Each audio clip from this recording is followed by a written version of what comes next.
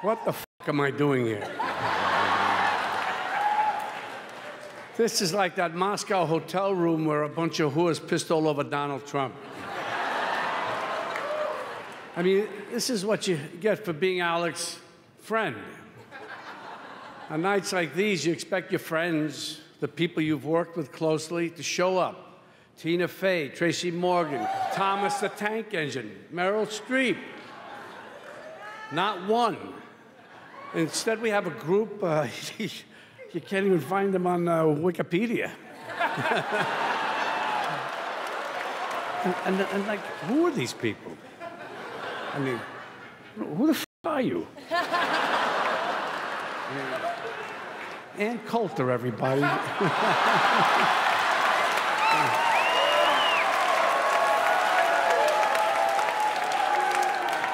Nikki is what's known as a dirty comedian. And I don't mean her material. I mean she hasn't washed a pussy since Memorial Day. Sean Hayes. I'm over here. Over here. I was in Goodfellas. I'm guessing Sean has also been in Goodfellas.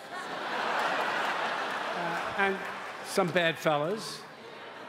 And more than a few sailors, I'm sure. Caitlyn Jenner. Now, there's something different about you, but I can't put my finger in it.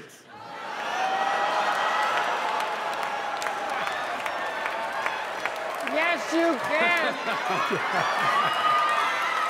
Yes, you can.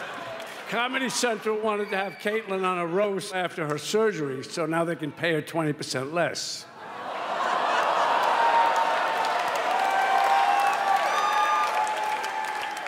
When I did Raging Bull, I had to gain 60 pounds in 4 months. Jeff, what's your excuse?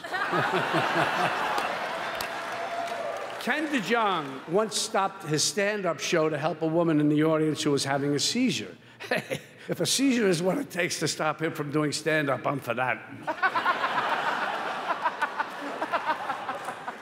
And now, for the only true movie star on the stage, me.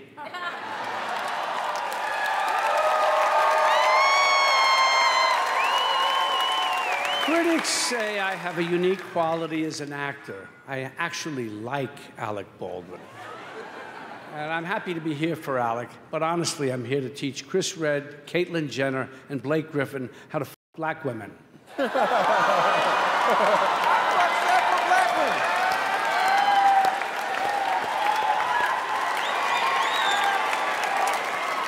women? You've starred in huge blockbuster movies, Alec, and now you're hosting a f***ing game show? Yeah. I'd say you're about a year and a half away from doing commercials for reverse mortgages. One thing I love about Alec is that, like the subway pizza rat and crazy people fighting over parking spaces, he's quintessential New York. He is. Kind of like Woody Allen, except Alec only screamed at his daughter, and Woody, well, I don't know, I don't know.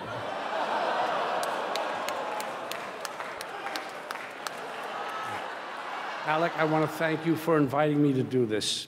Now Rocky and Bullwinkle won't be the most embarrassing thing I've ever done. And I have to mention Alec's great portrayal of Donald Trump on SNL. He f***ing nails it. Exposing Trump for the ridiculous, malignant, narcissist, bully, sociopath he is.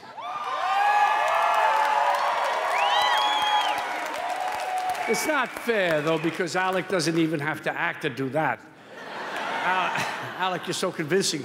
I want to punch both of you in the face. Alec, you're a good sport. And I know I've been rough on you, but I also love you. And I say that now because, like Robert Kraft at a massage parlor, I want my roast to have a happy ending. Salud.